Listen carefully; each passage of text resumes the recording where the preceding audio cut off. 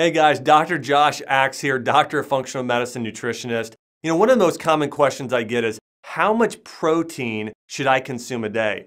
And protein is essential for building muscle, for burning fat, for supporting metabolism, even health of certain organs like your thyroid and adrenal glands. And so we need protein to heal and to be healthy. And so in this video, I'm going to share with you exactly how much protein you need per day. And that answer is, if you're asking me that question, how much protein should you have per day, is it really depends on what your health goals are. And I'm going to really break things down into three categories. Number one, how much protein do you need on a regular basis to generally heal and for your body to regenerate?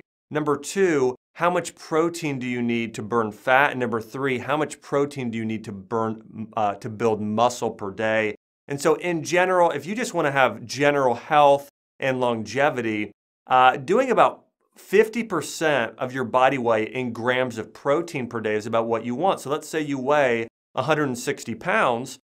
Well, if you weigh 160 pounds and you're looking to be generally healthy, what I'd recommend is having about 80 grams of protein a day in your diet. So if you're eating, let's say, 3 meals a day, you're going to be getting about 25 grams of protein per meal. And that's going to really get you to where you need to be in terms of the amount of protein you need in your diet. Now, the second one is, let's say you're trying to really burn fat fast and you want to really get that body fat off.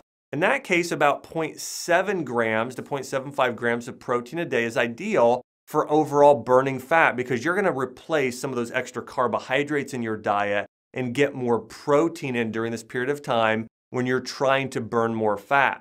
And so in that case, again, if you weigh 160 pounds times 0.75, you're going to do closer to 100 to maybe 120 grams of protein a day if you're trying to really burn fat. And so if you're going to eat, let's say, 4 meals a day where you're trying to burn fat, 25 to 30 grams of protein 3 times a day is the ideal amount that you're going to be getting if you're looking to really burn fat. And then let's say you're trying to build muscle. You're trying to really build more muscle tone, or you're trying to build muscle in general. You want to actually take your weight and take that times 1, and so eat that many grams of protein a day. So let's say you weigh 160 pounds and you're wanting to pack on some muscle.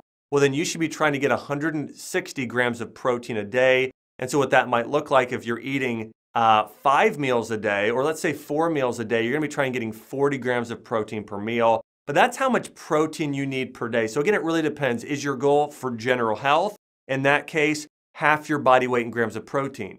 If your goal is fat burning, 0.7 to 0.75 grams of protein. And then if your goal is to build muscle, you need an equal amount of grams of protein a day to your body weight if you're going to burn, or if you're going to actually build muscle. And so again, remember these benefits of protein. And protein is so important for, again, building lean muscular tissue. It's also very important for organ function. In fact, a lot of your organs and cells and tissues require protein for proper regeneration. And so if you're really trying to heal, and there are actually studies out there that if you have burns or cuts on your body, that you actually need more protein intake. So if you ever have a severe burn or an injury, your body actually needs more protein during those times. And some of the best forms of protein to get are things like grass-fed beef, wild-caught chicken and turkey, free-range eggs, high-quality grass-fed protein powders, like a good quality whey protein is also great to get. And one of my favorites, collagen protein, which are actually amino acids. So doing collagen is another great form of protein,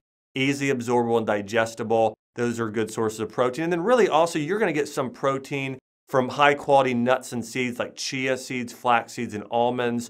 Also in certain types of beans, you're going to get some protein. Even certain grains like oats have lower to moderate levels of protein as well. But really be conscious of that this week. Look at how much protein are you getting on a regular basis. What are your health goals? And based on your health goals, consume those amounts of protein a day. So I hope you guys have enjoyed this video on how much protein you should consume per day. This has been Dr. Axe. By the way, if you want more health tips and want more information like this, hey, we'd love it if you subscribe here to our YouTube channel. I'm putting out quality videos like this every single week that can really show you how to live your best life possible and how to heal naturally. Thanks, guys.